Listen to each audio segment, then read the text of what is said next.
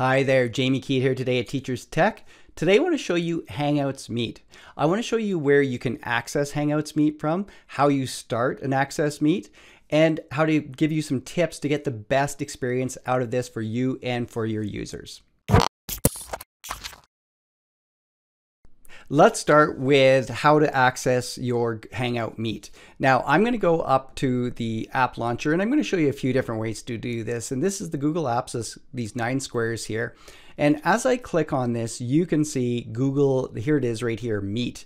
And you also see Hangouts. Now, we're not using Hangouts, and this is going to be disappearing in the accounts like your business account or your school accounts, and it's going to be just going to Meet. You're going to see Hangouts in your free account. If you want to learn about Hangouts, I have a different video about that. I'll put the link down below in the description or the card above. But we're dealing with Meet here. Now, I can go ahead and click on this. And if it's not at the top, if you're accessing this lot, you can drag these around and put them in the place that you want. So I'm just going to go ahead, click on Meets, and it opens up. Now notice that it is just meet.google.com. You could just type that in and you're going to get to that.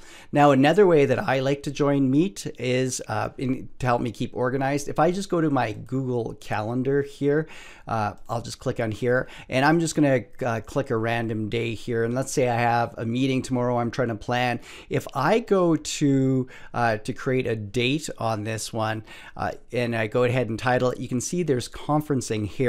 I can add a Hangouts Meet to it, and then it's going to give them that connection inside their calendar. And I like doing it that way just to help keep keeping things in my calendar and other people's calendars. So just a way to do that here. But I'm going to go back to Google Meet here. And as I said, you could just type this in. So at this point, now the great thing about using Google Meet is you don't have to have a Google account to access this. You can send this out, even a person from Skype organizations. You can be sending them the link to this and they can access it. All they need is a web browser or else the app on their phone and they're good to go. So let's start by just creating a meeting here and showing you all the different things that you can do inside of this. Okay, so you can see right away, join or start a meeting. Now I have both options. That's because I'm logged into my education account, or if I was logged into my business account, you would see both these options. I'm just going to bring over this window here, and this is a different Gmail account. You can see how the icon, this is just my gmail.com, my free one. Notice I can join a meeting, but I can't start a meeting from here. You can only start it from if you're part of the organization, and your administrator has to make sure that they've turned that on for people. So if you don't see it, ask your administrator to know maybe if they forgot or if they have a reason for not using it. But I'm just going to go ahead and hit join or start a meeting here. Click on this, and I'm just going to name this, and I'll just call this Teachers Tech, and I'm going to hit continue. Now, if you get this little notification up top here, and usually the first time you will, and other people, it will say, do you want to give access to your microphone and to your webcam? Make sure you hit allow, don't hit block, because if you hit block, then you won't be able to see this. So a lot of times people just instinctively hit block because they think that's what they're supposed to do, but make sure they hit allow on those. Now you can see some options here. You can control on and off from these buttons. If I click the video camera off, and then I can click it back on again. We can access it there. We have more options right through here. So where we have captions and settings, but when I get into it, when I start, I'll show you where we can turn on captions from a different place too. Now the first example I just want to show you, maybe you just want to present your screen. You can do that. You can just hit present here. So I'm just going to go ahead, hit present now. And then what I would do is pick, do I want my entire screen or application window? I'm on dual monitor here, so I have 2 different things. I would just select and hit share, and then that's what I would be presenting from there. Now I'm just going to hang up on this one and return to my home screen. And I'm just going to click on this again, and I'm just going to type in teachers tech again because I want to do it differently. And you're going to see the camera and everything pick up here. Now we can dial in, join using a phone, and you could, if you have, you could see if you have a dial in, you just pick the country and everything that you're from, and you'll get a number from it. And that usually goes out on the invite too, so people know how to access it that way. But I'm just going to close this. I'm going to hit join now. And at this point, I can add people from here. I don't have to add people. I can do it later on. I could take this link right here. I could copy this, and it's going to give this, and I could send it out in an email where people can easily phone in or copy it in. This is where I like making the calendar option, so all the information is inside the Google Calendar. I can add people to this too. So if I was going to go, I'll just add the couple people here and hit send. And then those two people would get the invite. Notice that the camera is a little bit blurry. I'm going to show you where you can change some of those options and in your setup and things that we can do inside of this. All right, so I just want to give it a little tour of the interface here.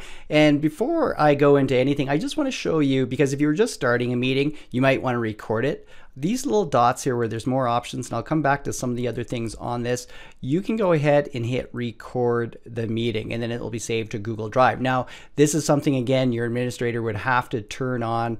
It's off by default, and they would have to allow that to be happening, but you can record your meeting.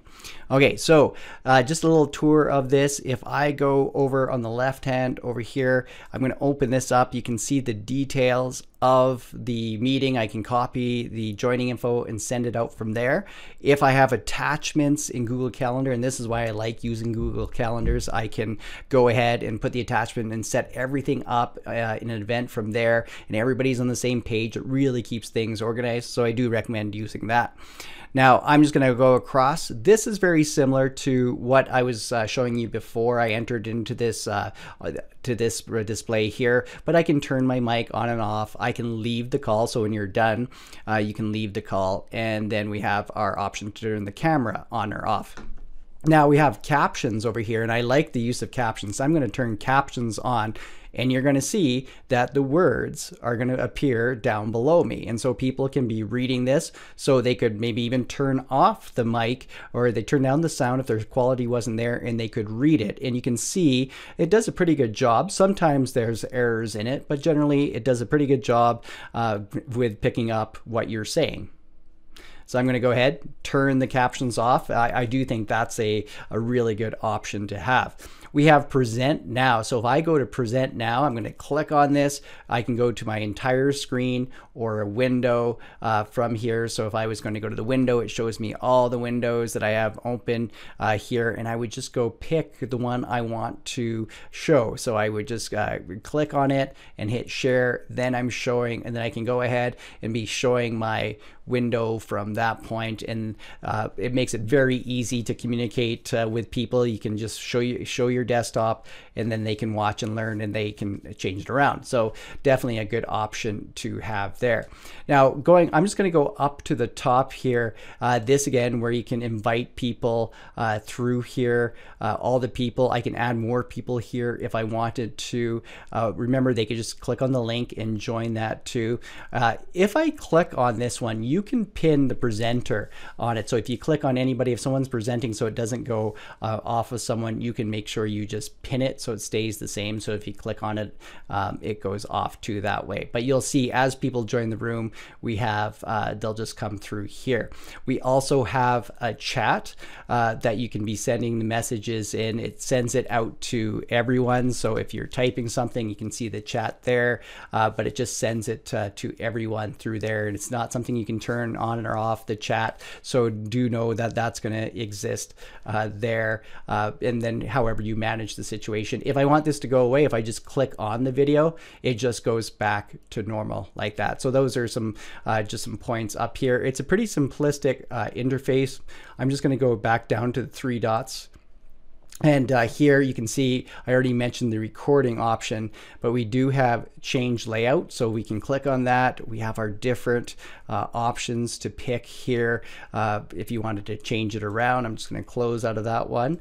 We have full screen on it. So if you click, you can see how it goes to full screen on it, and I can go ahead and hit escape out of it.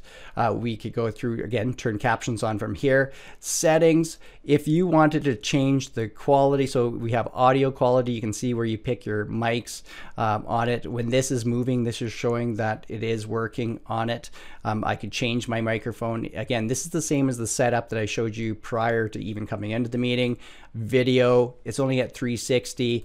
I can change it to, now this depends if you're worried about any lag or anything, but if I go to 720, you can see there's a send and receive on it, so I can make those adjustments. And now the quality of the video is at a higher quality. You can see from there.